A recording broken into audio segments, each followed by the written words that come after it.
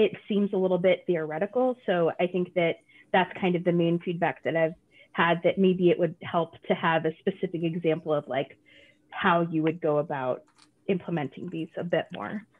So, and that brings me to a question. I know that we published it on opensource.com. I haven't poked around the CHAOSS website enough to know if it's also, you know, listed there as an output of this group or something like that. But I was wondering if there's a possibility that we can do some further promotion or documentation of this so that it's easy to refer to. That's a really good point. Without derailing the conversation, I just started the recording so that we have this record. I'm not sure if we posted the anything on the CHAOSS website, but it's a really good idea.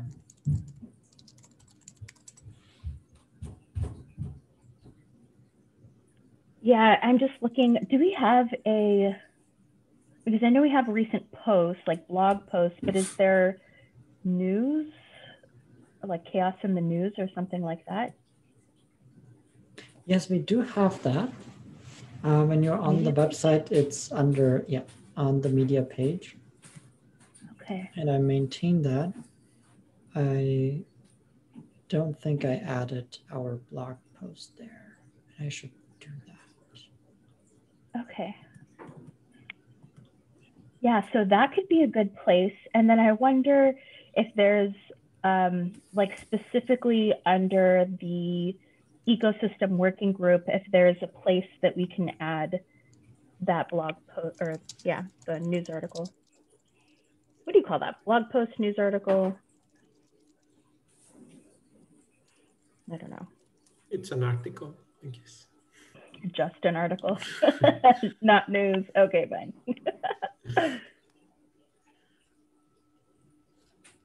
I know it's on the GitHub page, or at least that's where Georg initially pushed it.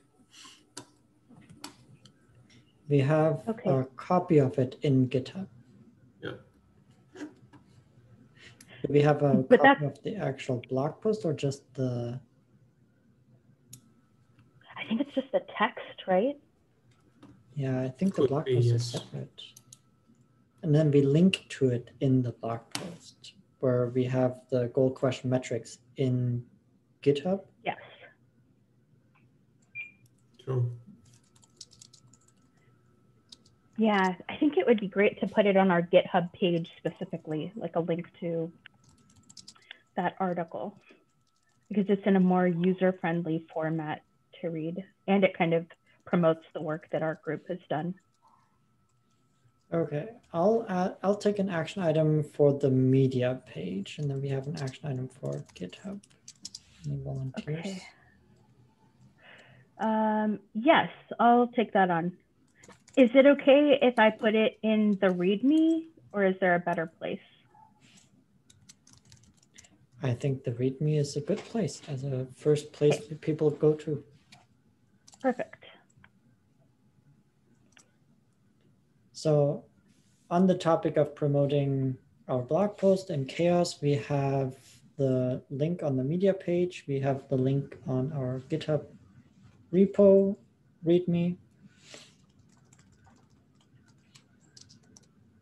Should we cross-post the entire blog post on the CHAOSS blog?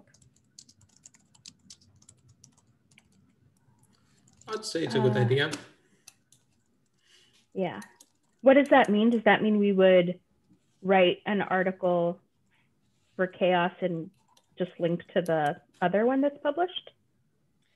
The way I usually do it is I add a paragraph at the top saying this blog post originally was published on opensource.com, and then just copy paste the exact same text. That's smart. Okay, that's good.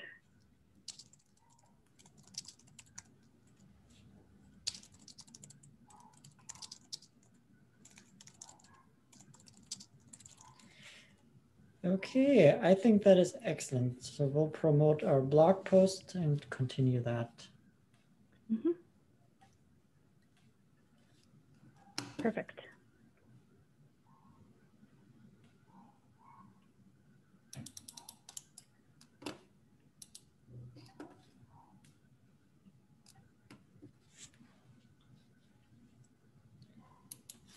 What do we want to do next? Oh, the other question was about feedback and making sure our recommendations are implemented. And Nuritzi, you had an idea to, or you had said what we have right now seems very theoretical and we need to make it more actionable. Yeah, I think so. We've tried to add some bits about how you might record it, but it's still not tangible enough, I think. And I was thinking that writing a blog post about our experience in the Linux App Summit, for example, could be an interesting way to follow up. So it wouldn't necessarily be linked exactly with this working group, but it would be, you know, like somewhat tied to it.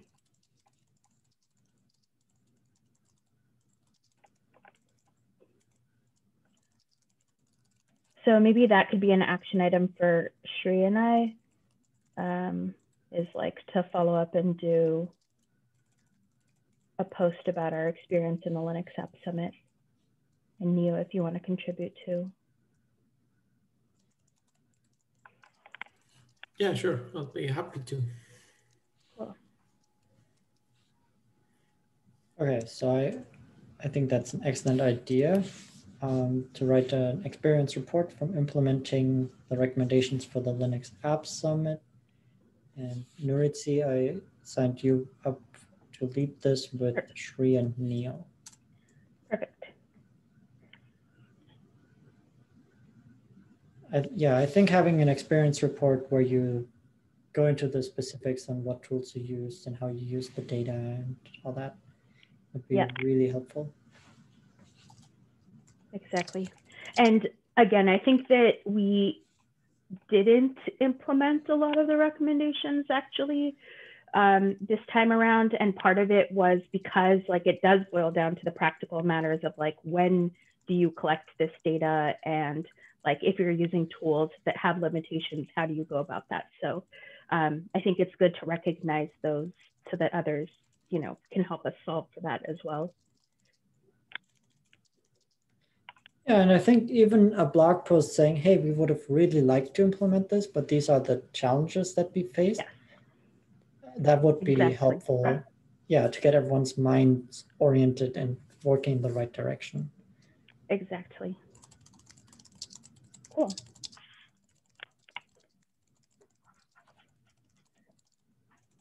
And then the other thing that I just thought of right now is that, you know, we're originally this group started because we wanted KDE and GNOME to, you know, work together towards creating these metrics for our organizations. And I wonder, I'm now only loosely, you know, volunteering in that I'm helping with the Linux App Summit, but I haven't been as involved with foundation work as I have previously been. And I'm not sure that there's enough of a feedback loop up to the GNOME Foundation itself. Neo, I know you're on the board, but again, I don't know how much of what we've done is actually feeding back into KDE and like all of the community there. So that might be something that we take on as an action step too, is like trying to get this more publicized and actually adopted within the foundations. Yeah. Not sure if you have any ideas. I'm treasurer of the GNOME Foundation, but I'm not on the board. But I haven't reported to the board or anything on what we've done here. I mean, like I don't feel like I've been in this meeting as a representative of the foundation. I've been here as me. Yeah, and same thing with me. And I think I know that Neil knows that like Shri and I have been doing this, and especially Shri has maintained more communication, but I still don't know if it's been reported to the foundation and like, so do you have regular communication with them, Sean? Is that something? Yeah. That's I mean, okay. I attend all the board meetings, so. Oh, okay. But this doesn't come into our agendas. Okay. Yeah, from our side, I keep the board up to date with the milestones we achieve when there's something to share. But yeah, taking this to the community is another step like we haven't done so far.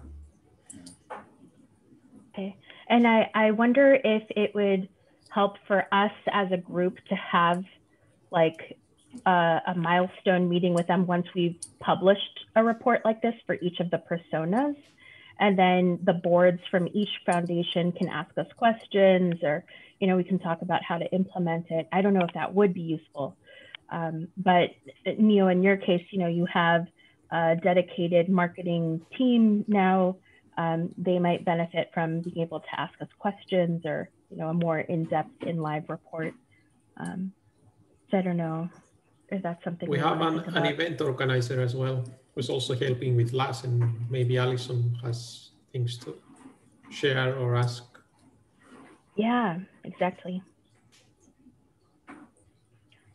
So action items for this might be, do you all want to propose to the boards like a meeting between this group and the foundations? Or what would be best? I don't want to overwhelm people with meetings also, but just wondering what the best way forward. With the idea, like the goal of this meeting would be, like, other than like filling them in on the work we do we have a specific, let's say, outcome we have in mind? This. I think then maybe it would be about making sure that they've understood the recommendations in detail, because I think that just sharing a blog post with people might be like, oh yeah, cool, and not actually read through them with the idea of implementing.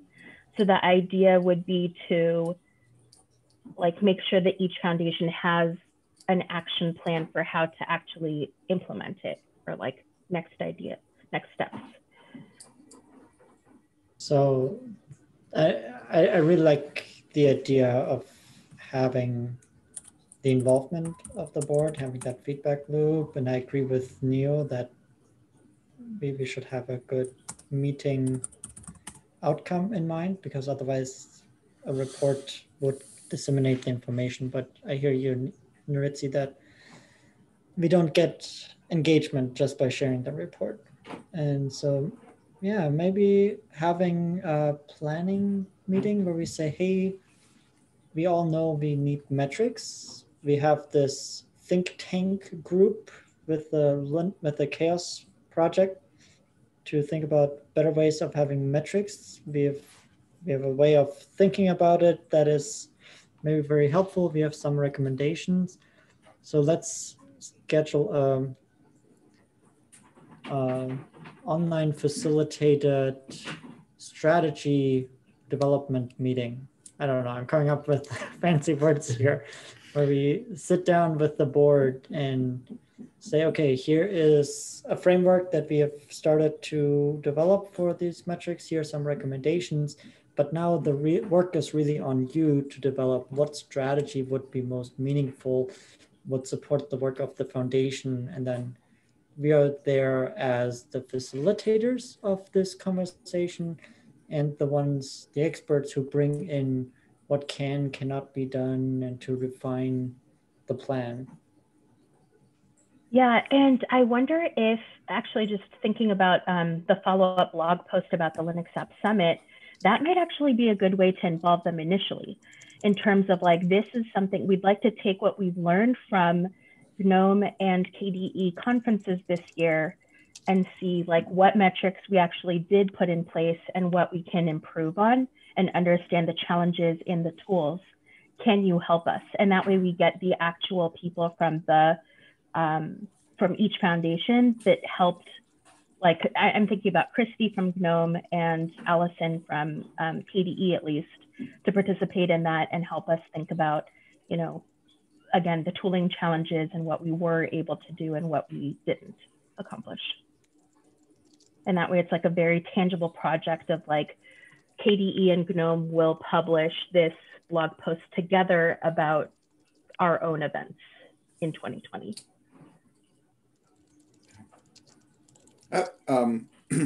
Optimistic question.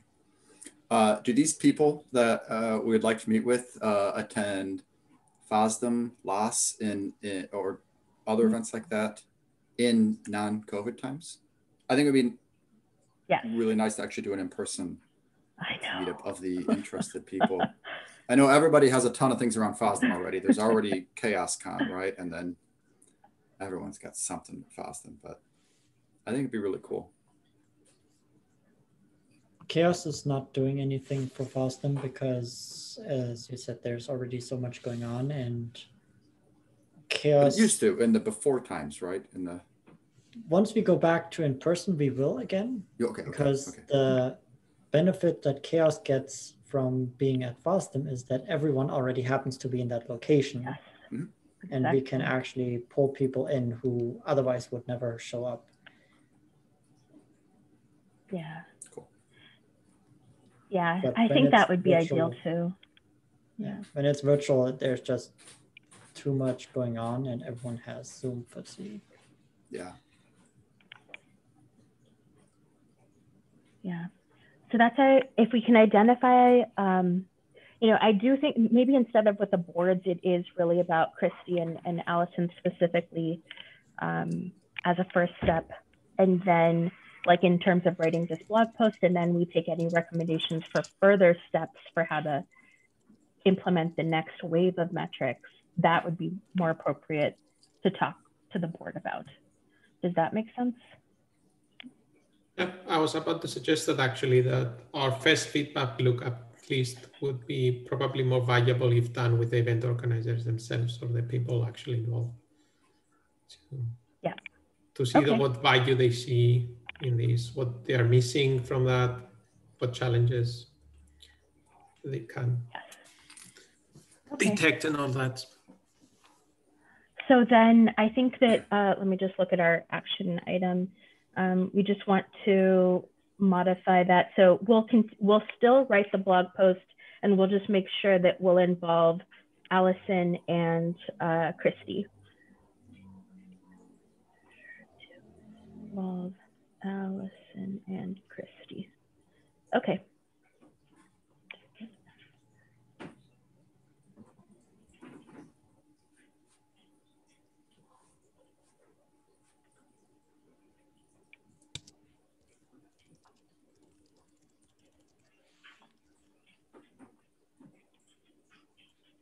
Okay, I just expanded on the action item in the notes.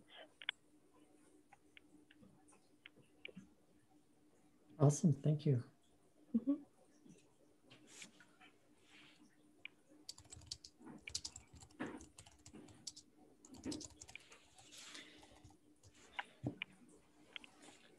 Looks like we already have quite a bit of work cut out. Yeah, without even diving into a new. Yeah. That's true. That's cool. That's good. I just think it's so important that we are getting out of the ivory tower and let the rubber hit the road to see that our work is actually having an impact, because otherwise, what are we doing this for? So that's really great.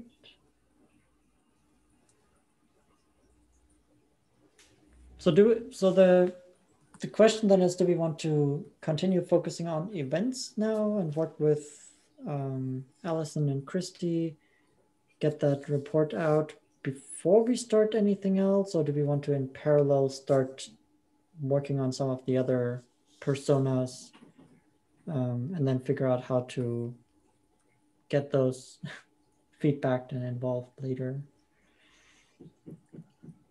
Yeah, I think in parallel would make sense to me. Like, so we don't like, we don't know in what kind of rhythm Alison and Christy can work with us or when we will be able to produce that. So I guess if we're holding these calls, we might as well start working on other things. And based on what Alison, Christy, and what we all can come up with for the blog post, we can and work on that as well. Yeah, I totally agree. I think we can start a deep dive into the next one, but next time, because we only have like not enough time to. I think by the time we got the document started, we'd be done. But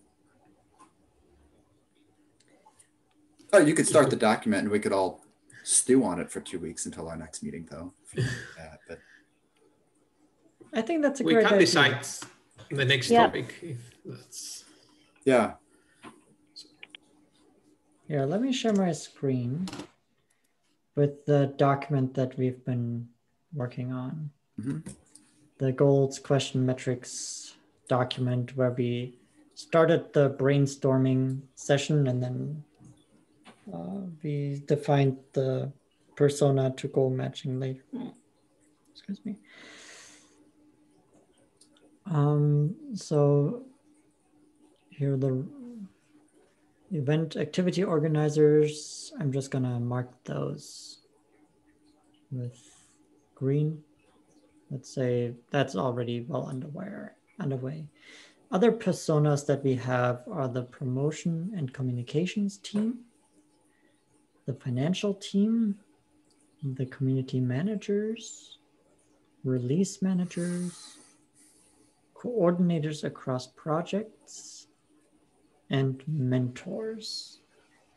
So as a gut feeling, where do you think we can, so we chose the event activity organizers for a specific reason, that they had a defined start and end for events. It's easy to start introducing metrics in the planning process and then have a reporting at the end. The others were a little bit more challenging, at least to start with. Now that we have gone through the exercise, maybe we can tackle one of the more challenging ones.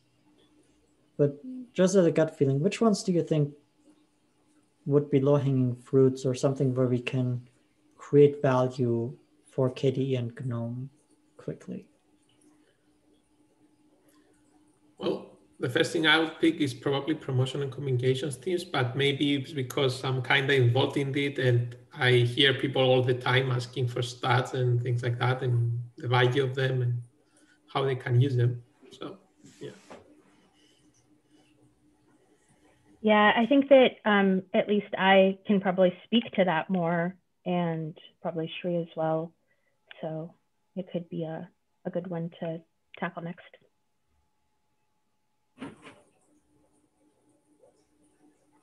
Also, we got feedback from the Linux App Summit that our promotion was not, that it could be improved. So I think that that's something that would help us.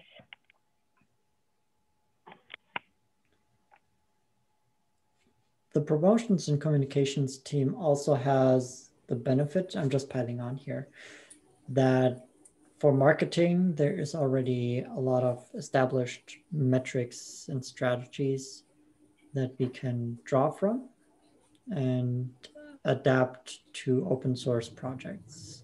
And the importance of marketing your open source project is something that has been discussed at conference. I've seen many presentations on that topic. So I know it's a topic that people care about.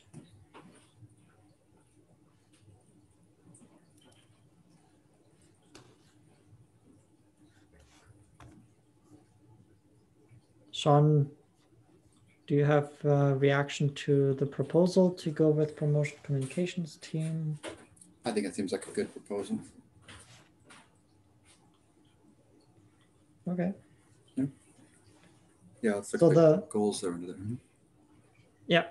So diving in, the goals that we had initially thought the promotions and communications team might have is we want to know the health of the community. We want to understand company contributions. We need to identify dependencies. We need to identify the diversity and inclusion of our projects.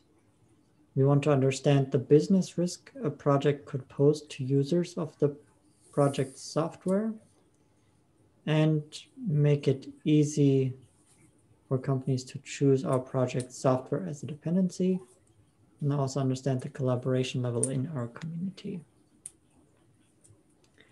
And it looks like we had 3 items that are overlapping, and then 2 we still need to copy in here that were not in the other list, whatever the other list was. So let me find 2 and 4 real quick and put that in.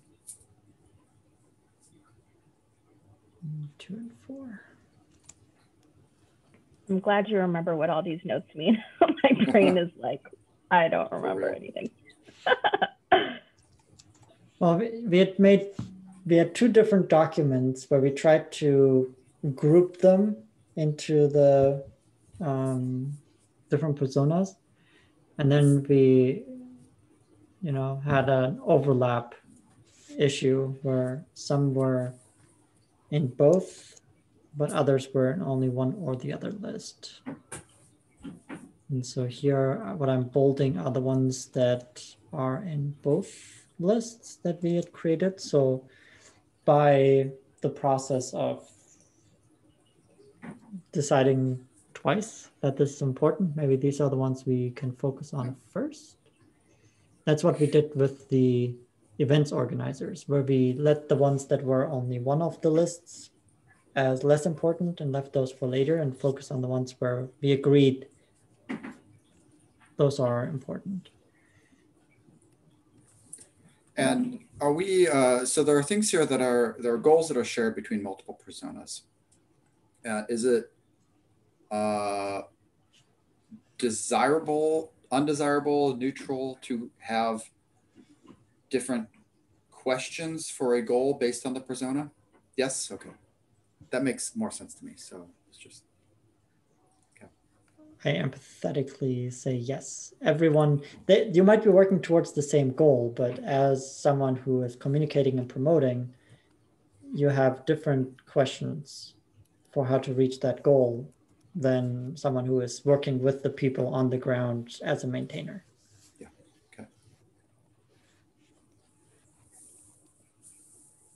So going through these goals, are there any, in addition to the 3 bolded right now, that you think we should for sure talk about next time? Because then I would throw out all the others and not even consider those right now.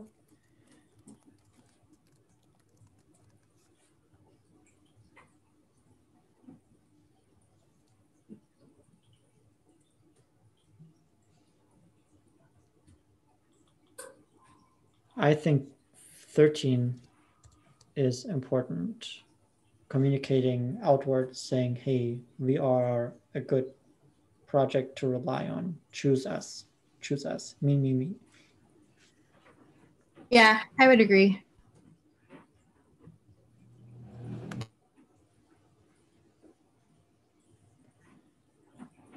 And then it feels like 13 is almost a sub point. Yeah, I was going to say that. 12 is it? And then the same with dependencies. And there's also the one missing, which we have there as a note about the reach of communication and things like that. That usually interests the promo teams. Sorry, say that again, please. Which one is missing?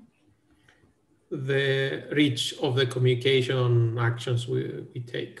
As you see, we have a note there under the notes that says missing reach of communication and how effective they are. Oh, yes. I think that's also something important for these teams. I'll just add it here. Yep. Understand company contributions to me is also something that goes under 13. I'll just propose it. You can.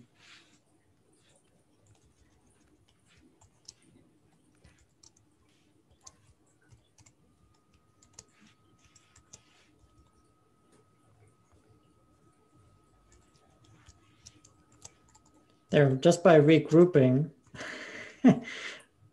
you're able to narrow it down. We have 5 things that the promotion communications team wants to do. One is know the health of the community.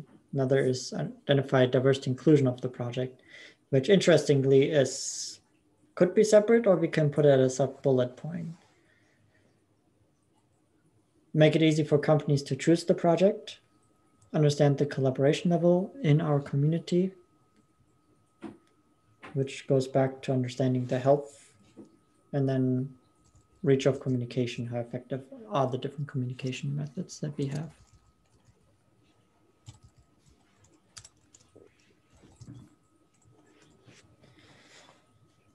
Anyway, I think this is something good to ponder on. And are there any thoughts that you have that immediately comes to mind before we dive deep into what the underlying questions could be?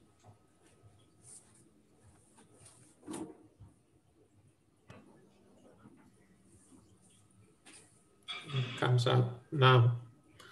I think it will help us get a good start going.